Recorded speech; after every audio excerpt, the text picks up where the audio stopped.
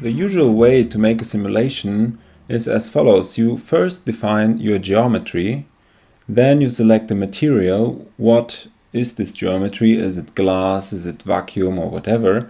Then you set up your physics in your physics node. For example, here in the electromagnetic wave, you say where is what magnetic field do you have, what electric field do you have, a dipole, whatever.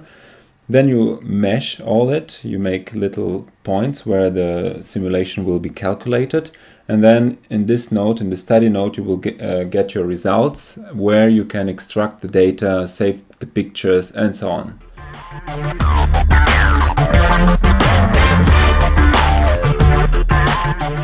Usually in COMSOL you have these nodes over here, and if you want to make, for example, geometry, you always right click on the node and then you see what possibilities you have, and you can select, for example, a circle, and then you tell the program radius and so on where should it put it, and when you define everything then you say build all or build selected, then it will just build the circle and then the circle is built. Here you can zoom that everything is in the picture, or you can zoom in, or you can zoom out, something like this.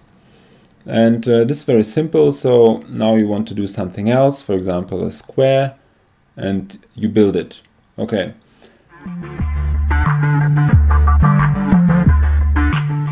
Now let's define a point. A point you need if you, for example, want to make a point source. In electromagnetics, if you want to define a dipole, for example, you have to give him one specific point where it should put the dipole. Okay, so again, we right click on geometry, we go to point, and it will ask us where should it put the point. We say 0, 0, build all, and this is the point here. It went to 0, 0, and if we drew it, then later we can select it as a point and actually use it. Now let's take a look how we can draw a polygon.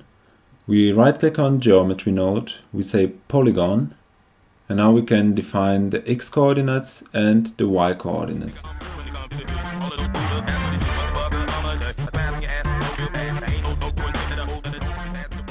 For example, we start with -1, then we want to go to 0, then we go to 1, 0, 0, -1 for x, and for y we can say 0, 1, 1, 0, -1, -1, for example. Then we say build selected, and it built us this nice polygon. So we just separate the x values with a comma, with a colon, and the y values with a colon, and then it will go first x value, first y value, second x value, second y value, and so on. And then we can build our polygons. So let's delete this rectangle here.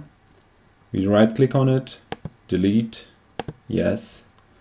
We say build all, and we see our nice polygon that we just made.